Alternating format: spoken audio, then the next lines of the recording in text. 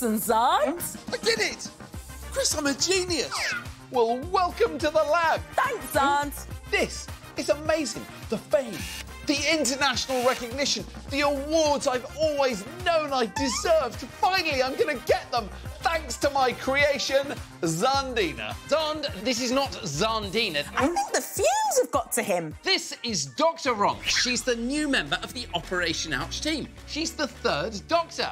Oh, well, hi. Welcome to the team. It's great to have you on board. Thanks. Whilst we clear up the mess that Dr. Xand has made, are you ready for your first assignment? Yes, and I'll see you in a minute. Bye. Bye. What's the matter? Why are you crying? I just miss Ronx. You're going to see her in a minute.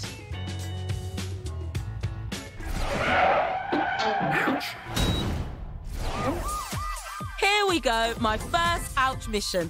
Today, you're going to see what it's like to do my job because you're coming on one of my shifts. As a young person, I watched a lot of hospital TV. All I ever dreamed about was working in a busy emergency department. After a lot of studying and years of training, here I am at Homerton Hospital in East London, working as a doctor in the emergency department. Hey, Philippe! Ronx is part of a really busy medical team who see 120,000 patients a year. That's right, Chris. Let's see how it's looking today. Oh, it looks like the board's pretty busy. Better start my shift. See you later. First, I need to change into my normal uniform, or what we doctors call our scrubs. You're wearing green. That means you're in my team, Ronx. No, Xand. You know the colour of your scrubs is actually to show what job we do. In my hospital, as an emergency doctor, I have to wear green. Anyway, I've got patients to see. First up, poor old Blue has injured her thumb. Now, what happened, Blue? I was at school on the bars and then I swam really high and then I just fell on my finger. Oh, you can see that there's some bruising there. Can you bend them? I can bend this one. Oh, no worries. You may or may not have broken the bone in that thumb. I think you need an X-ray. I never know which patients are going to come in. I don't know what conditions they'll have. I don't know what injuries they'll have. Every single day is different, and I love it. And that's the red phone. The red phone is the phone which the London Ambulance Service use to pre-prepare us about a patient that they're bringing in. The alarm has sounded to tell everyone there's an emergency case coming in. This is paediatric resuscitation. It's where we treat patients who are seriously ill or injured. I'm not part of this team today, but I do have an X-ray to look at. I'm going to look from top to bottom to see if Blue's got a fracture.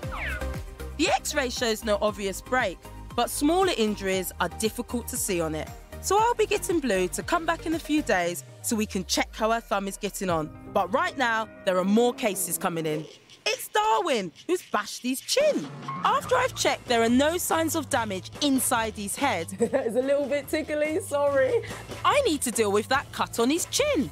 It just requires cleaning and some glue, and then he can go back home. Get ready for a gross alert! He's been really brave.